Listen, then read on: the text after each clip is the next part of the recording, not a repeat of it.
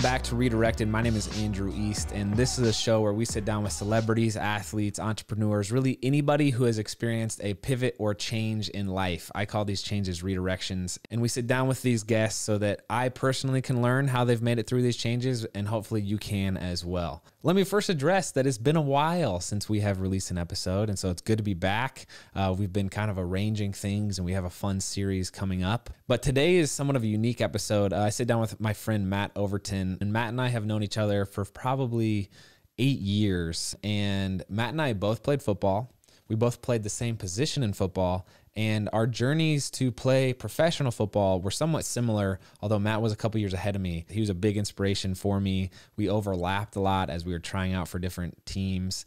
And his story is unique because in this show, we sit down with people who usually have a redirection and career path, but Matt has a story where he refused to do anything else other than pursue his dream of the NFL. And so it's really cool to sit down with someone who is as dedicated, devoted, and focused as he is. I enjoyed this conversation. You'll notice that we do kind of wig out on our long snap lingo, but I encourage you to kind of take what Matt's talking about and apply it to whatever your career is, because I think there is a lot of overlap. So hope you enjoy this one with Matt. If you want to find out more about what he's up to, you can find his information in the show notes down below. And if you wouldn't mind rating the show, subscribing to it, that would be great. If you have any guests you would like to suggest, just drop it in the review and that'd be fantastic. But hope you enjoy this one with Matt Overton. Let's get into it. Matt Overton, thanks for joining today. It's good to see you. Good to see you, brother. How you doing? I'm good, man. Listen, I want to start off just to let everybody know why you're an important figure in my life. First is you played for the Colts for a lot of years, and I'm a Colts fan by nature. Grew up in Indianapolis. Second is your story as a long snapper inspired me to continue pursuing my dream of playing in the NFL. And to watch you grind through it like you did was really inspiring. And the third reason that you're special is my first game in the NFL, we were actually playing each other. So yes. It's kind of fun to now be sitting here, and we've known each other for a handful of years, but this is really our first sit-down conversation. So thanks for taking the time. My pleasure, man. Excited about it. Cool. So I love to start off by, if you could, just sharing what your upbringing was, what your parents did, where you grew up, things like that. All right, man. So in a nutshell, keep it quick and short, but originally from California, the East Bay. So just east of San Francisco, near Oakland, a town called San Leandro. That's where I was born. That's where my dad's from. And so lived there for a few years. And then my mom and dad moved us out to Tracy, which is a small agricultural community just south of Sacramento. So now I'm a little bit further east out in the country, and a lot of people don't realize that California has a lot of countryside. So from a little farm town and about 45 minutes east of the Bay Area. And so grew up there, and my mom is from Seattle. And so her side of the family is the big football family. So she's one of 3 daughters, raised by a head football coach. And my grandfather, my papa, was a head football coach for almost 30 years. And so when I was born, he was kind of in the heyday of his coaching career, and I was raised around the game. And, coincidentally, my dad played against my grandfather in college. And that's not how my mom and dad met. Yeah, it's a crazy story. What? I'm trying to do the math on that. They met in California, and then they got to talking. My dad played at Cal State Hayward. My grandfather coached at University of Puget Sound, 2 Division II schools. And, my mom was like, well, my dad was the head coach of UPS. And so we found out that they played against each other. And we still have like the program from that game. So that's pretty wild. Crazy. So they got married, and my mom now moved down to California. And as soon as I was able to sign up for football, organized football, I was in there. So I think 7 years old was my very first time playing football. Excuse the background noise. So we're getting ready to move to Nashville, right? So we're getting our house ready for to list in the market. So we're getting our bathrooms redone. So if Come you on hear any down, bro. saws or Yeah. hey man, if you hear any construction noises, it's all normal. We got some background noise from the construction workers. So, but anyway, yeah. So I remember one day my mom was like, "Hey, you're playing football this summer," and I think I was 7, and at that age, I had no really care about football. I mean, I liked it, but I didn't realize that it would soon be my passion. And she's the one. My mom's the one that signed me up, and I was playing tackle football at age 7, and been playing ever since, which is crazy to even think. And Yeah. but then high school, Tracy High School. We'll get into the long snapping thing here, but kind of an all-around player. Played offensive line, defensive line, linebacker, and wasn't the most athletic dude, but I had the drive, I had the passion. I loved football with everything I had, and really dedicated everything to football. And I played baseball and golf and stuff like that, but football was my main thing. So early on, my dream of the NFL was there. That was my dream. I wanted to be a 49er, and so just that was it. I wanted to play at Notre Dame, and my favorite movie was Rudy, and I mean, I was all in. So going to high school, I was a 4-year starter and team captain, and it was my freshman year that I played center on the offensive line, and just had the natural knack of just snapping the ball between the legs, and I recall the coaches bringing everybody up after practice and saying, "Hey, if you can kick, punt, or long snap, stay after practice. We got to figure this thing out." And the coaches kind of made me stay because I was already the center, and it makes sense to possibly use your center as your snapper. So and this was the first time I ever did it. So I guess I really don't remember, to be honest with you. I guess I was fairly decent at it because I did it all through high school. I really don't remember doing it until probably my senior year, was when, I got a little notice on the position. And at this time, this is early 2000s. So I'm a bit older than you are, but long snapping wasn't like a scholarship position. It wasn't, the NFL was kind of like a tight end or a linebacker or offensive line would do it. So it wasn't a specialty position when I was in high school. So I knew it could help me and value my stock as possibly getting a scholarship as another position. But at that time, there was no schools truly giving out a scholarship just for long snapping. So my way, I had to be a positional player. So I had to be a linebacker or a fullback or whatever. And I was too small to play offensive line. And so I went to junior college, Diablo Valley Junior College in the Bay Area. And I went there as a linebacker / D end and long snapped. And that was where I really was able to get the recognition for long snapping. That's when my coaches were like, "Gosh, man, you're by far the best snapper we've ever had." So I quickly, started going to some camps that were available. And again, this is so before all this, the new trend of all these kicking camps and snapping camps. I mean, there was nothing really available.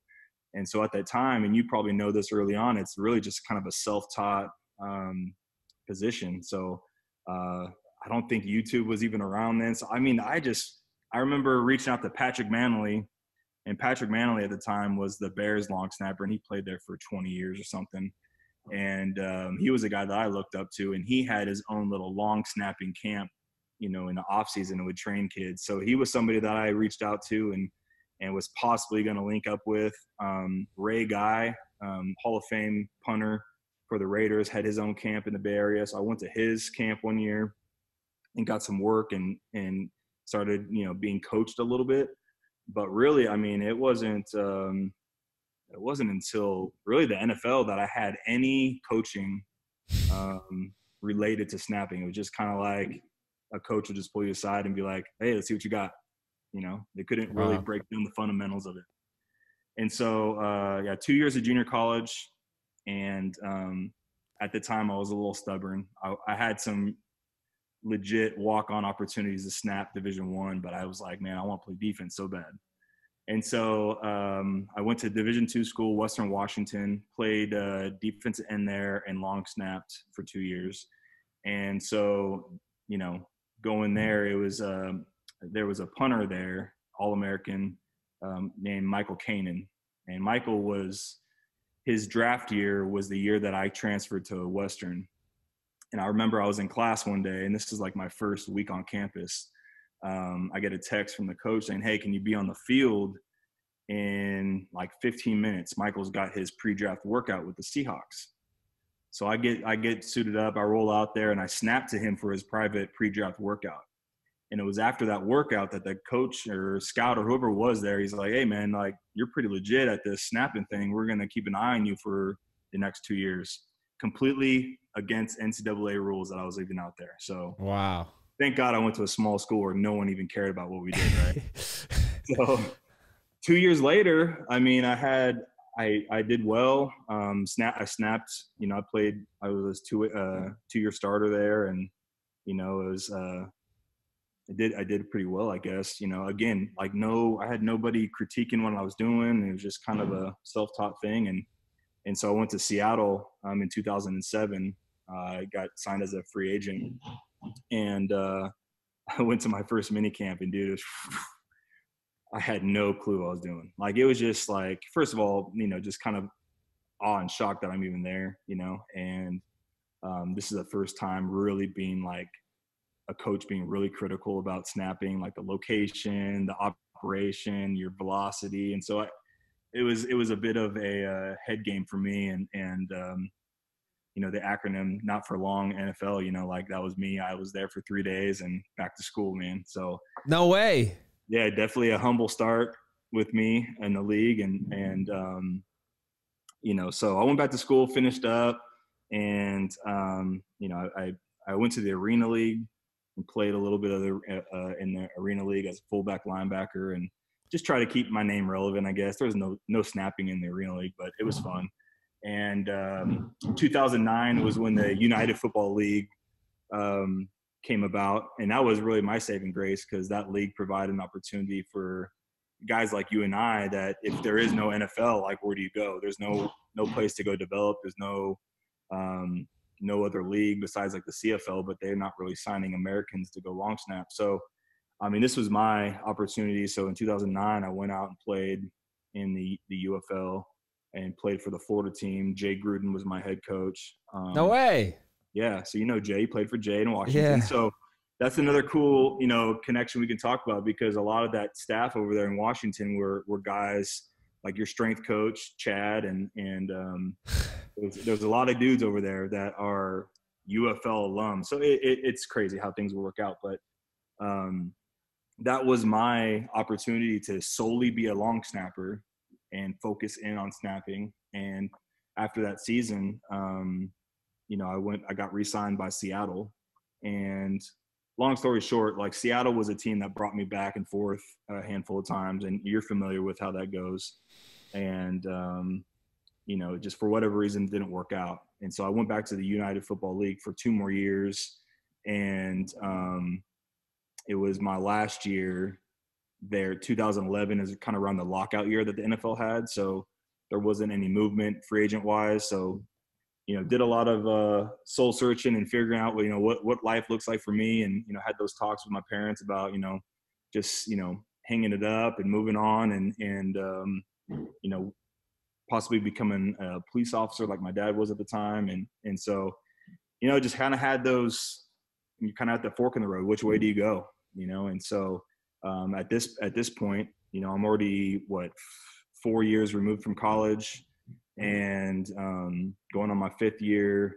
I have a little bit of experience, but, you know, the long snap position is hard to really break in.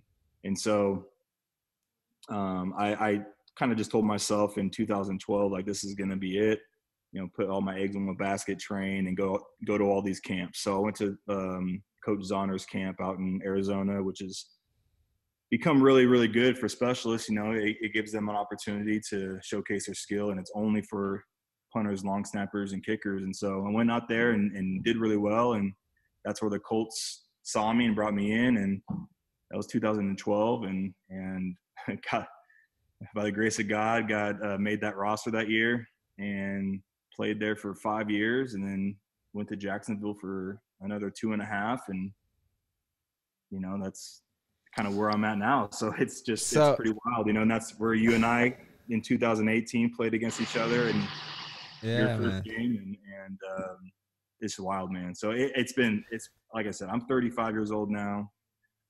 I still have opportunities to work out for teams and possibly play, and it's a bit surreal that I can even say that I'm 35 and still kind of hanging on to this child's game that we've been playing for a long time. So it's been a blessing, man.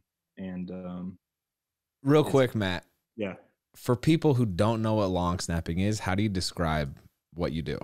upside down quarterback, man. It's just like you're the quarterback, but you're doing it upside down, and you snap the ball 8 yards to the kicker on field goals and PATs, and 15 yards to the punter on punts. And really, I jokingly say, hey, I'm the upside down quarterback, and people laugh and chuckle, but it makes sense to a lot of people who really don't know what the snapper is, and people often think that I'm the center on offense, and Yeah. I can be a backup on the offensive line, and people just really don't understand how different the position is and how specialized it is, and really it's a multitask kind of position where you're on offense, but then you quickly go to defense, and it's wild, man. So it's pretty cool. Here's what's so awesome about your story. A lot of people I interview for this show the whole kind of thesis is people who have transitioned careers because of one thing or another. Sure. And your story is the past 13 years, you refused to do anything else pretty much besides chase your dream and pursue the NFL. I mean, I don't know much about the UFL, but I know about these other startup leagues outside the NFL. And I know that it's hardly a living wage, if at all, that you're getting paid. And so if you're out there for 3 years, I guess, Yep, just to keep your name relevant so that you could take that next step to the NFL. And I think you and I are different in the sense that I really, and we've known each other for years, you probably have observed this, but like I never fully went all in. Like you said, you went all in and said, I'm going to just give this everything I had. It's amazing that you had the courage really to do that, where I really never did. I was like, oh my gosh, you had that conversation with your parents about hanging it up and what are you going to do after? I was already trying to do other things, you know what I'm saying? Because I realized that, shoot, this is more difficult than I thought it would be, and it's not working out for me. So it took me 5 years. I guess it took you 5 or 6, but hats off to you for that. Yeah, thank you, man. Yeah. It's just, it's one of those things where, a lot of people don't understand the grind of a free agent. And especially in our position where there's only 32 guys across the league who can say they have that job. And so it's not like there's, 2 or 3 on a roster, right? So we're fighting, our little small pool of free agents are fighting year in and year out for that one spot. And so it's one of those things where the position, it's really like legitimately there's maybe 1 or 2 spots a year, if that are really kind of up for grabs. Teams like to hold on to their guy for a long time. As you can see, there's guys in the league that have been doing it for 10 plus years. And not to say that they're any better than you or I, it's just that they've become super reliable, and they've been dependable on the field for that team, and that coach and that GM or whoever is there, they're just like, we're not going to change anything up because we like what we got, and so the continuity of that unit is pretty special, and it goes a long way. And there's not many teams now. I mean, really the only team that sticks out in my mind is the Ravens. They've had the same trio for, I think, going on 9 years now. And that's just really unheard of nowadays. There's so much turnover in the league. Every team's trying to get younger. And, that's what I face now as an older free agent is like, in their mind, it's like, yeah, we know what Matt can do, but, we want to see what the future is all about. And I fully understand that. I've embraced that. It's been, a few years ago, I struggled with that, but I got to the point now where now starting to transition into things beyond football has gotten me excited. It takes my energy to a different area. I still pay attention, and I still, take that energy and focus and train and prepare for an opportunity if that call comes. However, I know how crazy you make yourself get if you just stay in that world constantly and waiting for that phone call. So I wish I learned that a little bit early on, and hindsight's always 2020. But now that I'm older, and now that I'm married, and now that I'm having a baby on the way, I found over the past few years, like, man, now's the time I want to go enjoy something else that I have a passion for. And that's where, real estate comes into play. And that's where, coaching comes into play, and, doing some other things with my wife, and being able to spend time with family, during the fall is something that is really special, because football takes that away from you. Yeah. And so, it's been a great journey. But I'm excited for the future and what it holds. And my thing now is like, and if there's a team that needs me due to an injury or COVID, or, someone's not performing well, by all means, I'll be ready.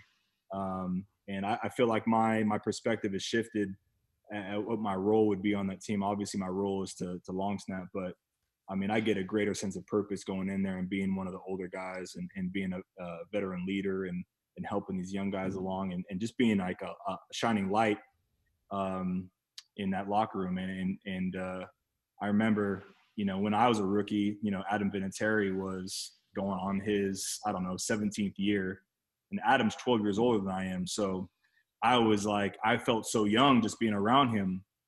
And I could never quite understand, man, what would it be like to be 40 years old in a 20-year-old locker room? And so last year when I was in Jacksonville, I was 34 at the time, and I was the oldest. It was me, Nick Foles, Calais Campbell. I think we were the only ones like in our 30s, but I was older than the both of them. And it just kind of took my breath away. I was like, man, I'm now in that position where I'm the oldest guy on the roster. And it's I never felt like I was treated any differently, but it was almost like I felt like my role, my perspective shifted. It's like, man, it's an honor to be the old guy in the locker room. I know we joke with Vinatieri all the time, and really he could be, so many guys. He could be, a parental figure, a dad figure for so many guys on the team, just because, he was his rookie year was when guys were being born now. So it's like, it's crazy to even think. But it is an honor being the older guy in that locker room. And 35 is an old head, Matt.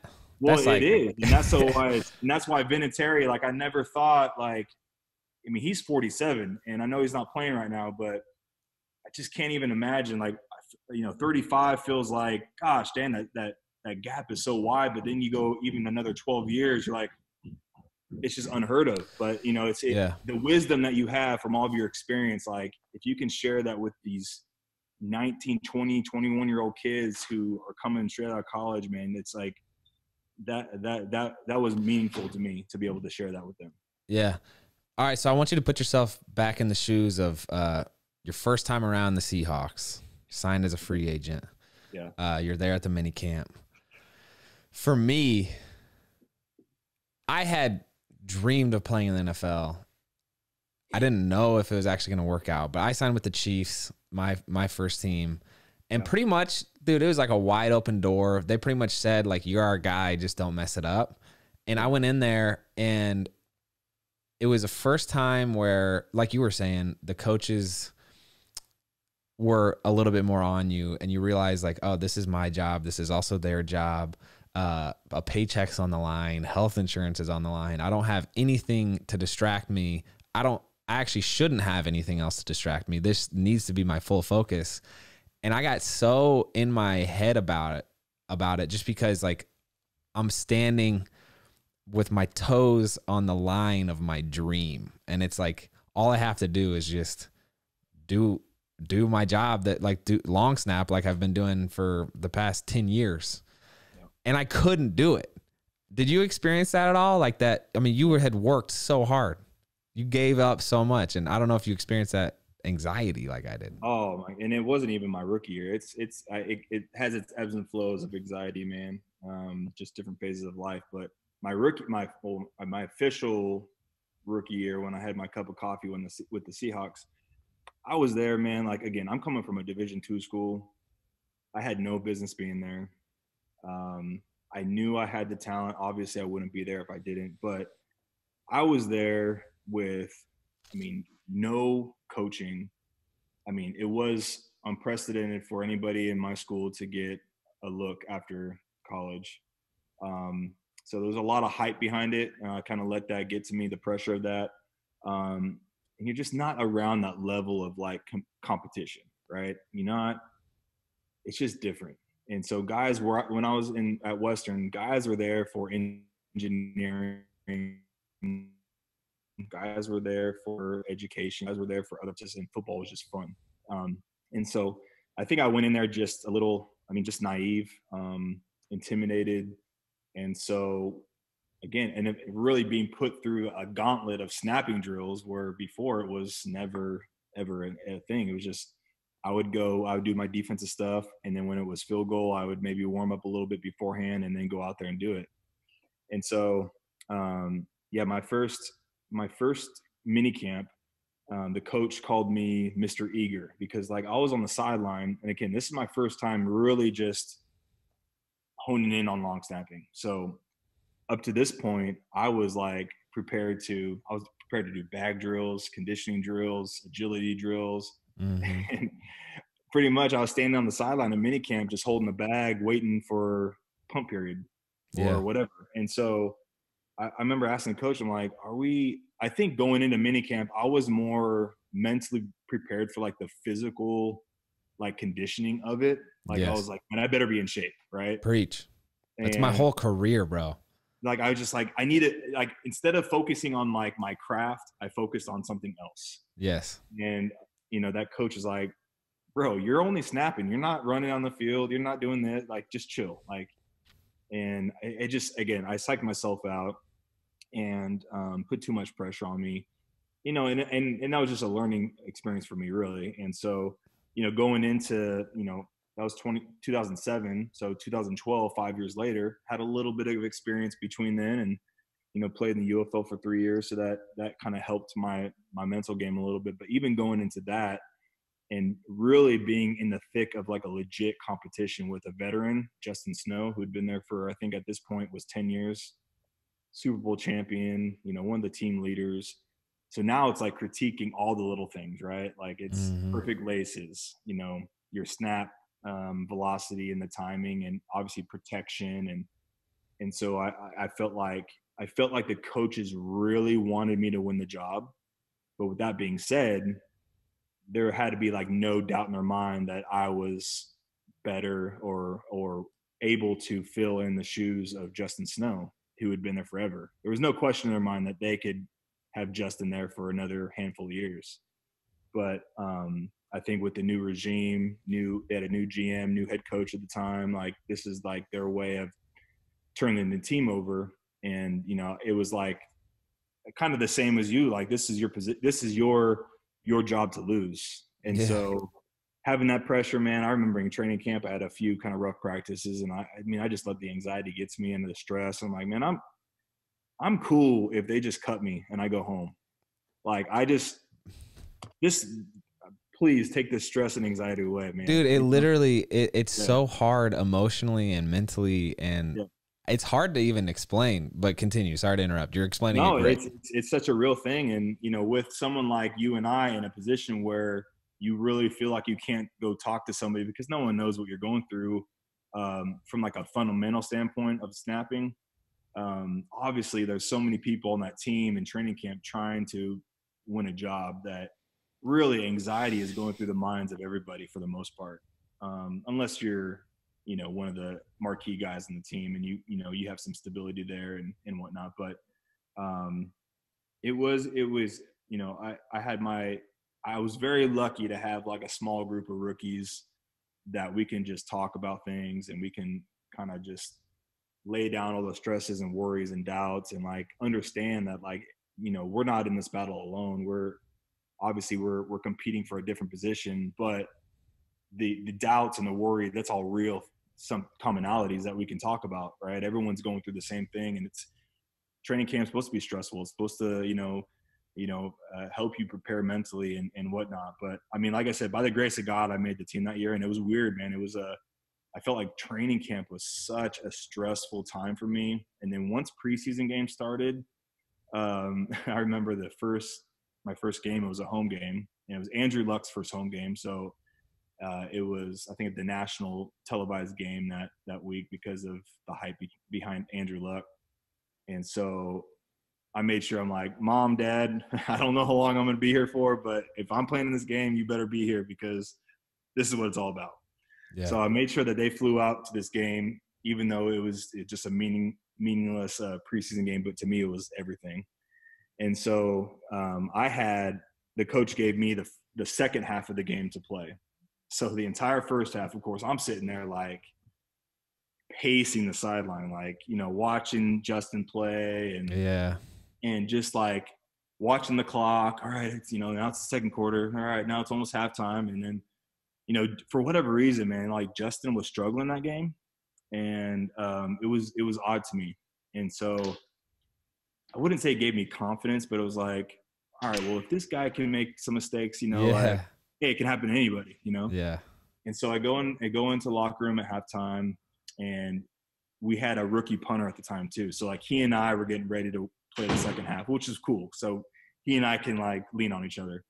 And so we go out there and, you know, again, third down, we got the ball, it's third down. All right, punt team's probably, you know, on deck. So we go out there for my first punt, and it's almost like you're like, you black out. You just don't even remember like the play. And like, I was so zoned in. I was nervous as all hell. But man, I just remember just like, I don't remember snapping the ball. I don't remember blocking. I just remember running down that field. It was a fair catch. But like, I just made sure that I was like one of the first guys down there. And when I had that play, and it like, that play solidified like all the hard work over all the years. Like just that one moment proved to myself that I could do it.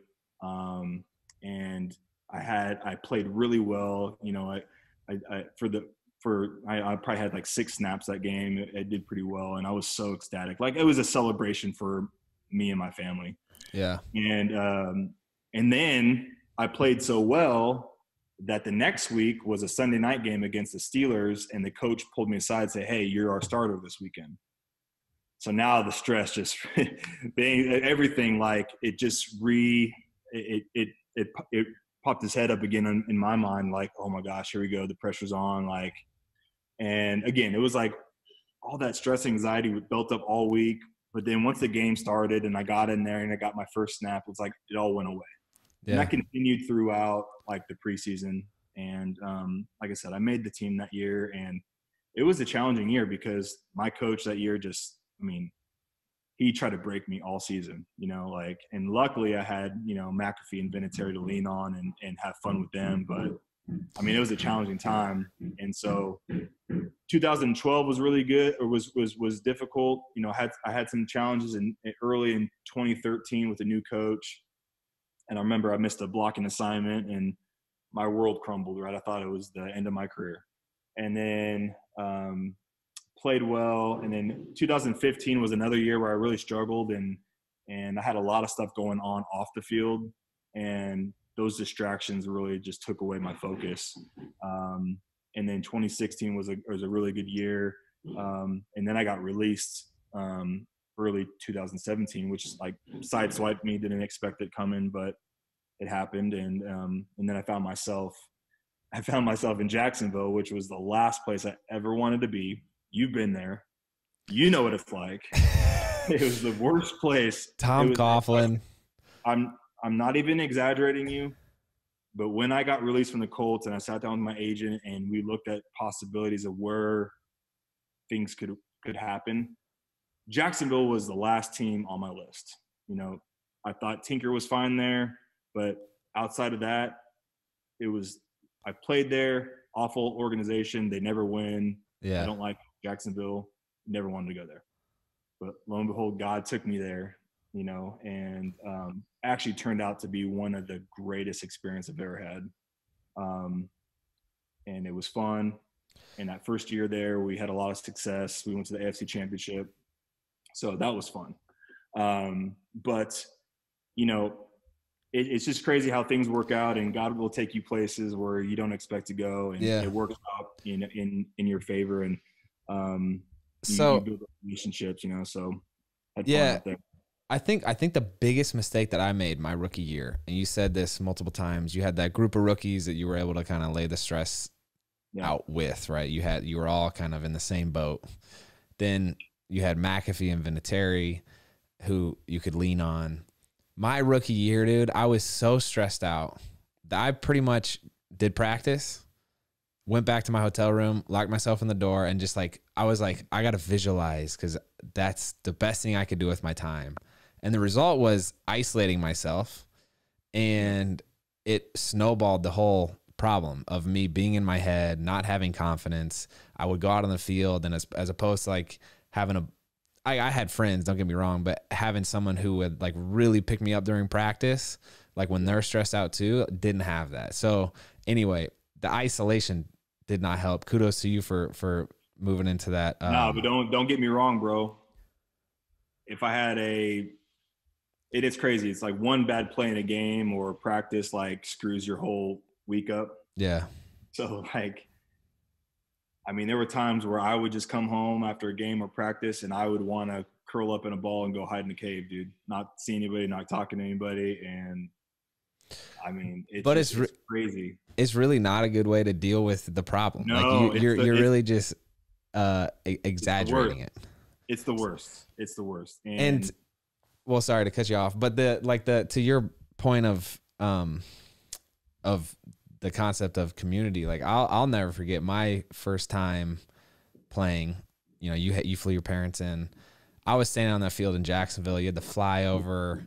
They had the big old flag out there, and I had my wife and my parents and brothers, and that was like the most tangible example of, here I am. I'm the one in the cleats and in the helmet, but my gosh, I had so many people help me get to that point. Coaches, teammates, family, friends, my wife. And like, I'm thankful that I had that moment to like really humble me of like, no, this isn't about you. Like, stop thinking about yourself so much, because there's so many other people who deserve the credit and who can also bear the load, good or bad, you know? So, yeah, anyway, that was a departure, but. No, so let's talk about that game real quick, right? So I'm interested because I know how it feels to be signed by a team and you literally go into the game with no practice, right? So and that was kind of your situation, right? I mean, you were signed on a Saturday or a Friday? Signed on a Friday, didn't have – I had like the tryout reps, so it was like 12 snaps. They were like, all right, good enough. And then I got on the plane the next day. I hadn't been in pads, and so I was with Jacksonville. Again, there's a lot of overlap between you and I, where like the Colts brought me in that summer after you released. The Seahawks, I think at some point there was overlap. The Jaguar. So anyway, but hadn't been in pads since, I don't know, July, August. Yeah. And I was finally at the point where I was like, bro, you're signed. Yeah. You're going to play in a game. Like, there was no practice that I had, because like we were literally playing in 2 days. There's no practice to mess up in. So it was like, it was an ideal situation for me in that sense, where I was just like, all right, you just got to go out there and do it. Yeah. There's no other option. And I think the expectations are pretty low. Like, so that was all very freeing for me, you know? No, it was good. And you ended up doing really well. Snapped a game-winning snap. I mean, I remember that game, like, because of the fact that, you know, I know your story. I was rooting for you. You signed like last minute. That was your first game. I mean, it was cool, man. Like, because I understand that grind. I understand like the significance of that moment for you. And I don't know how the hell you guys beat us, but you didn't have a starting quarterback. Neither did we. I mean, it was like the poop bowl was that game. Like it was like some of Bro, the two worst teams in the league, and it was it was insane, man. no touchdown scored in that game. I mean, it was like golly, but you guys had that beautiful game winning drive, and then kick that game winner, man. You snapped that dime, and Dude, my first punt though was against Calais Campbell, who's like one of the biggest dudes, and he's like 6 foot whatever and like 300 whatever pounds, and like he's rushing me on my. And I haven't played football really in a long time. Okay, let's take a quick break. As Drew gets older, we've started trying out solid foods and supplementing her feedings with Infamil formula.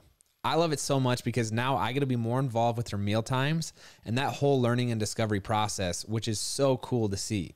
Whether you choose to formula feed, breastfeed, or supplement, it's absolutely a personal choice, and you should choose what works best for your family and your baby. And if you decide not to breastfeed or it just isn't an option, Infamil Inspire, the brand's closest formula to breast milk, is a great option as it has immune-supporting lactoferrin, DHA for brain development, and dual prebiotics. Immune health and development is so important, and we're so grateful Infamil Inspire helps support that kind of foundation for Drew. Try Infamil Inspire by visiting shop.infamil.com/inspire5 and enter coupon code INSPIRE5 to receive $5 off an Infamil Inspire infant formula 30-ounce refill box. Let's get back to it. But I do want you to talk about, because I think it's kind of an applicable subject to more than just beyond football. You mentioned how you were stubborn and you wanted to go to play junior college so you could play offense and defense and other positions, and like trying to force, not force your dream, but force your version of the dream, right? At what point did you lay that stubbornness aside and say, hey, actually, my best chance of going far with this is long snap? Was it like a coach who had a conversation with you? Was it a personal realization? Tell me about that. yeah. So there was a few coaches along my path that definitely, took notice to my skill and ability to long snap and really kind of paint the picture for me. It was in junior college when they're like, man, like you could probably get a scholarship for this at a Division I school, and it could be an opportunity for the NFL. And so it was junior college when that coach kind of told me, hey man, you're pretty legit. This could be an opportunity for a scholarship. That definitely lit a fire in me to take it a little more seriously.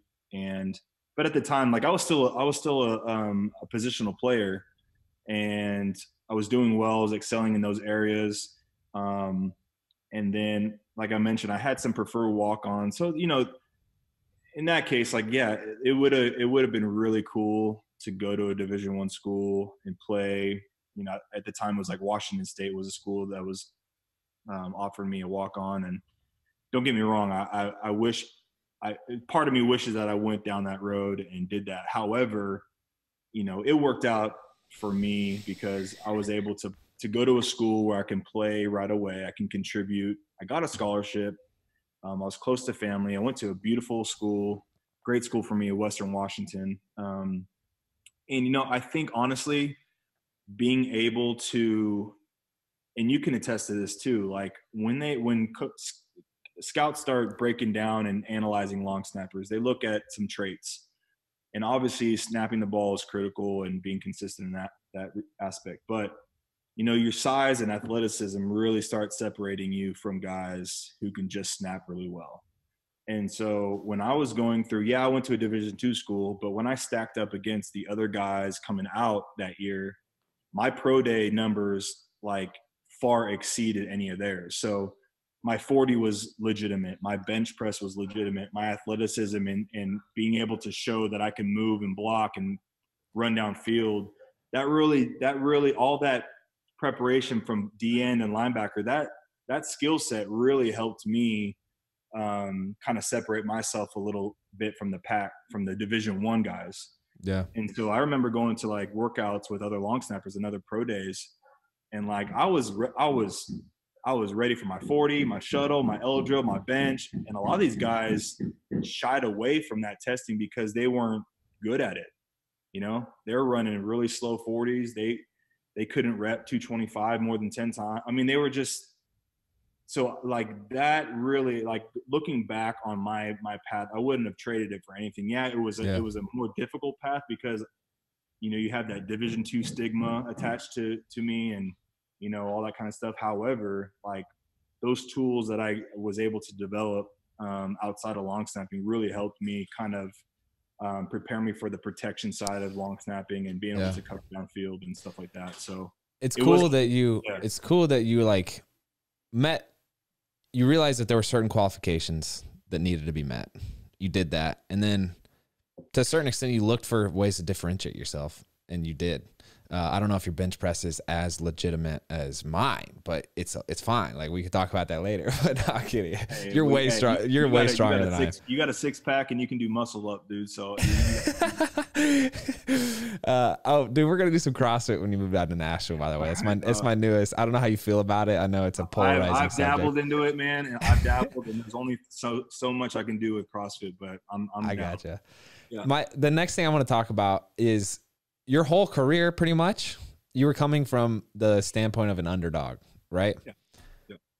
At some point, 3 years into the league, I forget if the Colts ended up bringing competition in or is it an abrupt release, but at some point you become the favorite, right? Mm-hmm. Was that I thrive in the position of the underdog because there's no expectations. Like we were talking about my first game.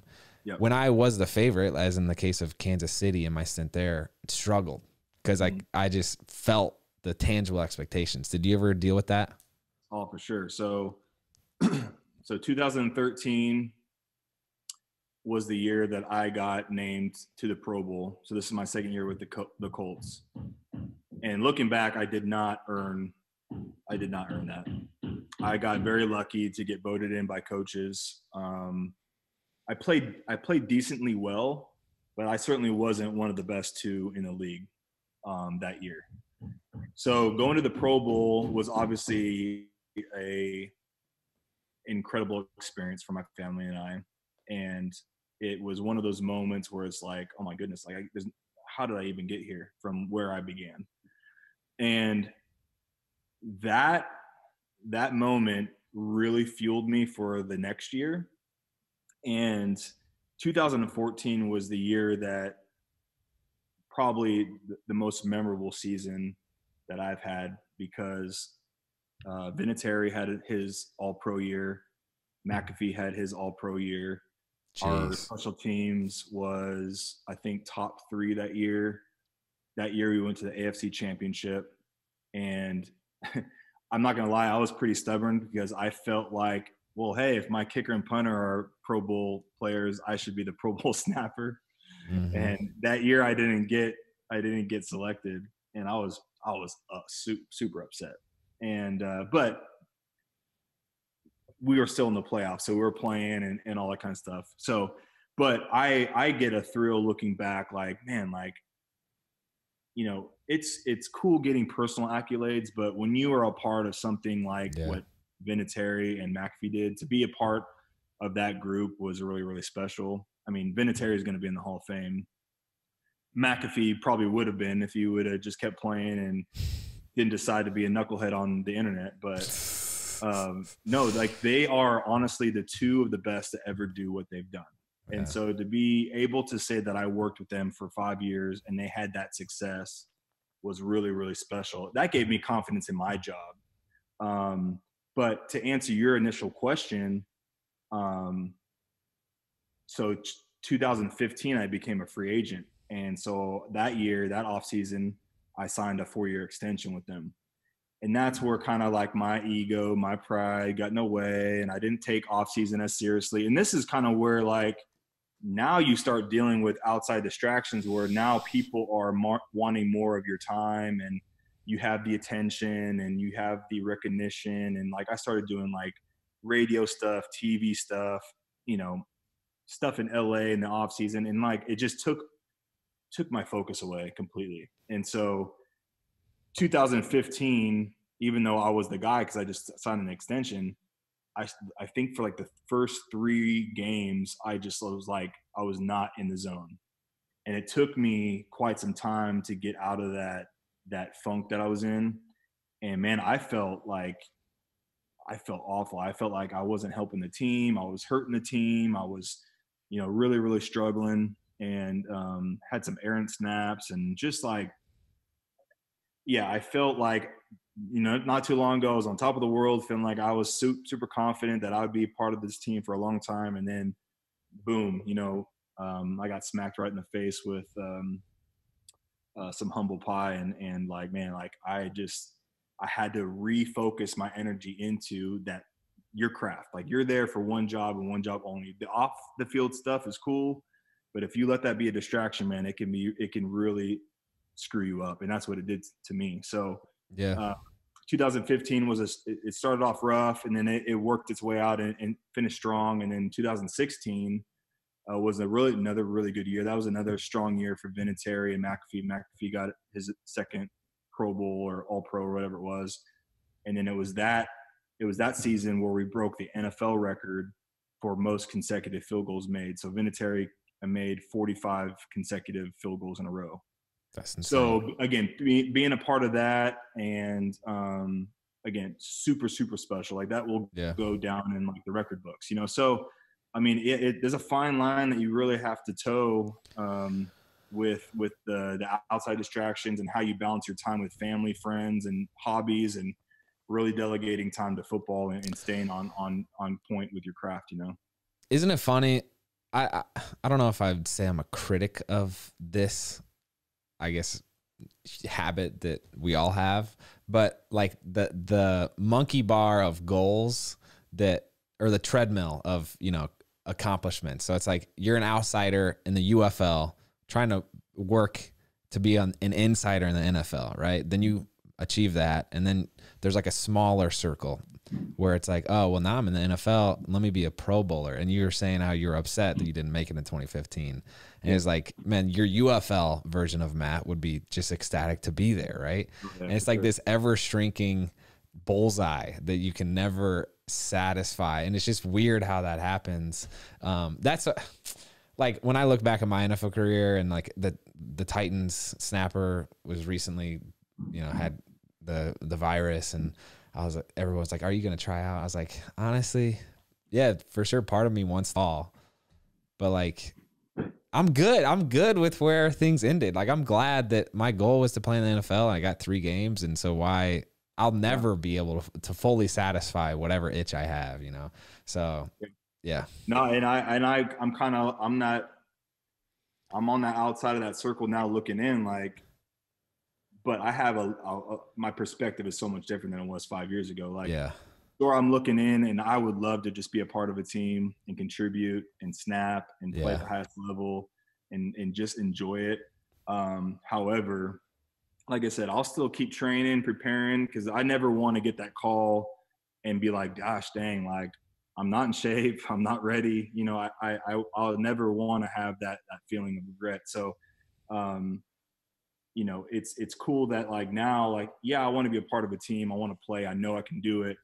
However, like, my peace now lies in other things, like my faith, my family. I have hobbies. I have a real estate business that's doing really well, and got a baby on the way. So there's so many things, like, in life that are so much more important. Yeah. That 5 years ago, Matt Overton would not have, been thinking about that. Like, it was all about football.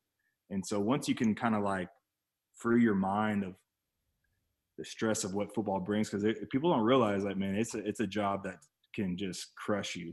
And so if you can endure the things that the NFL and pro sports can teach you, man, I feel like when I go into real estate, like, I go into like meetings with like no worry or doubt. Like, I mean, sure, I get intimidated sometimes because I'm new in this real estate game, but not the pressure or anxiety that I felt in the locker room when I was, struggling. Or preparing for a big game. So it's crazy. The development that football has brought to my life, and like you too. And it's really, really cool to look back and reflect on how it really builds your character and really just provides you an opportunity to grow in so many different ways.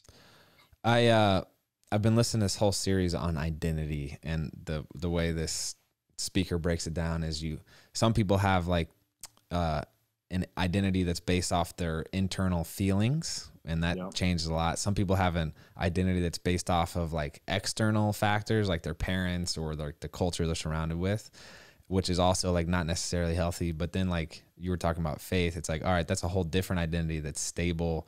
And like, it's cool when you're an athlete, there's this tendency to place your identity in that external goal of whatever it is.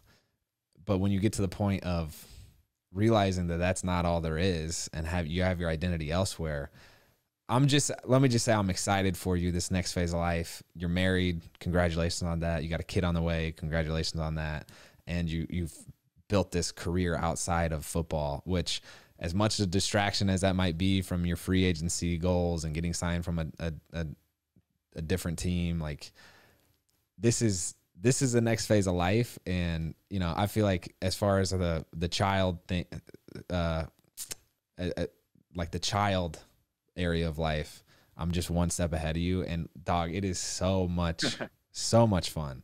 Well, so, dude, I mean, like I reposted one of your videos when you had little Drew walking and she was holding your hand. I'm like, I don't know why, but I want a girl first. Yeah.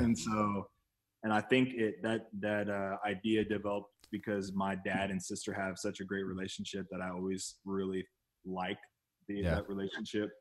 And so, even though I'd be stoked to have a boy and be able to do like boy things with them, all that kind of stuff, but it's that daughter-father bond is special. And so, you know, I want a girl first. It's the best. My wife wants a boy first. And so we're kind of on that different ends of the spectrum there. But and it's like, when we found out we were pregnant, it was the day after my birthday. And I know as men, we get asked all the time, when do you think you'll be ready to be a dad? And you just kind of like, I don't know. I think I'll be ready whenever. But it wasn't until like we had that solid, like definite answer that we're pregnant and expecting that I was like, all right, it's game time. Like there was no hesitation for me to be excited, or there was no doubt, no worry. Of course, I'm a little more mature than I would be if I was 25, but it was just really cool, like to have that experience and feel like, man, like, all right, I'm going to be a dad. My wife's pregnant. We have so much to look forward to. Started to read my baby books. I read that Ben Watson playbook, which is, I mean, we can relate as football players, but that's a really good one to read. And Ben Watson's got a lot of cool knowledge to share, and it's kind of faith-based, all kind of stuff. But dude, man, it's the only thing that I wish I could do is take my little baby, boy or girl, and, you know, be out on the field after a game or something. You know what I'm saying? So like, I always envied my teammates who had their kids out on the field after a game or something like that. That's cool. Yeah.